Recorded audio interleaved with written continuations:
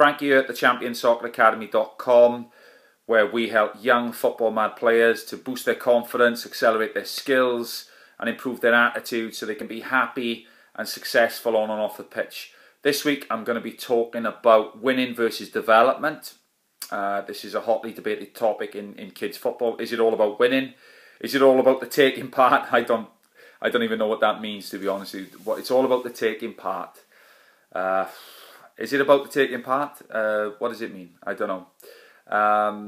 If you're coming off the pitch losing 16-0 every week, and you say to a kid, you know, if they're coming off the pitch and they're losing 16-0 every week, and you say to a kid, it's all about the taking part, do you think that's going to have any impact? I'm not sure. I don't think so.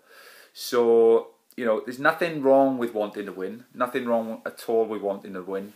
Nothing wrong with players wanting to win, and very often they do. Nothing wrong with parents wanting their kids to win and coaches wanting their players to win.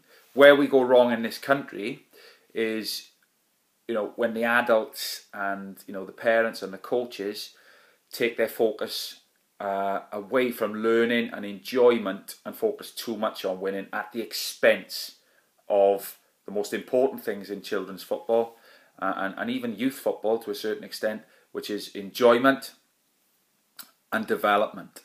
Okay. Now, of course, we all love to win.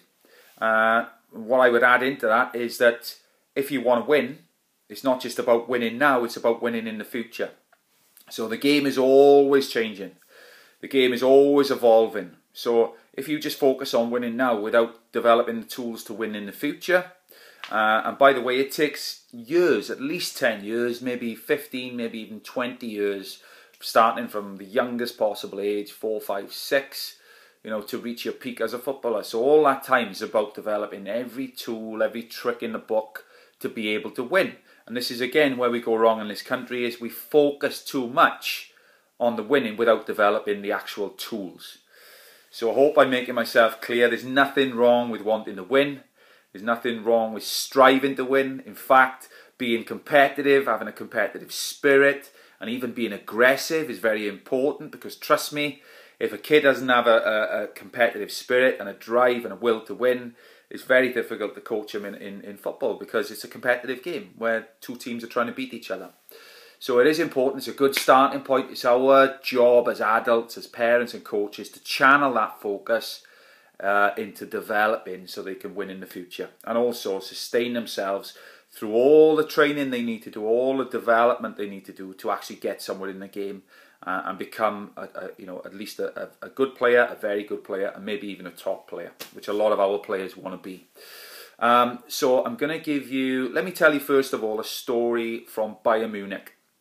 They are one of the top clubs in Europe, probably even the world, right up there with Man United, right up there with Barcelona, Real Madrid, you know, and one of their youth team coaches was asked, you know, are you bothered about other youth teams in Germany beating you and winning, you know, titles and that sort of stuff? And he said, look, our title is simple. 5 players in the starting formation, the starting team for Germany's World Cup winning squad. So it's very, very difficult to argue with that, isn't it?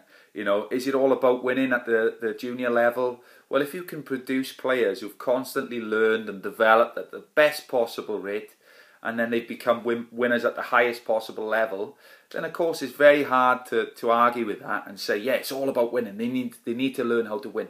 Yes, they need to learn how to win. They also need the tools to be able to help them win in the future. So what can you say to a player before, after a game? Certainly after a game, as a parent, the worst thing you can say is, did you win? Because if they didn't win, then straight away they're going to be down. All right? But if you say to them, what did you enjoy today? What did you learn today? And what did you do well today? And straight away you're going to take their focus onto things that can, you know, empower them, make them feel happier about it, help them get better, and have a much more positive mindset regardless of what the score is. So certainly I wouldn't encourage you to ever say it's not all about the taking part, because I don't know what it means.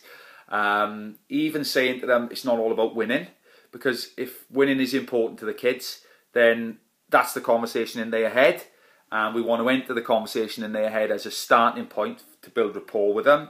you've heard me talking about this before, maybe if you watch some of the other videos. But then we want to guide them towards learning, enjoying and performing. Learning, enjoying and performing are the things that we can control. We can't control results. It doesn't matter whether you're Alex Ferguson, Jose Mourinho. Certainly this season he can't control results. One of the best coaches, maybe even of all time, with his track record of winning all in, at the top level of all different countries. But you can control learning, enjoying and performing. So that's my message for today. Have a great weekend. Speak soon.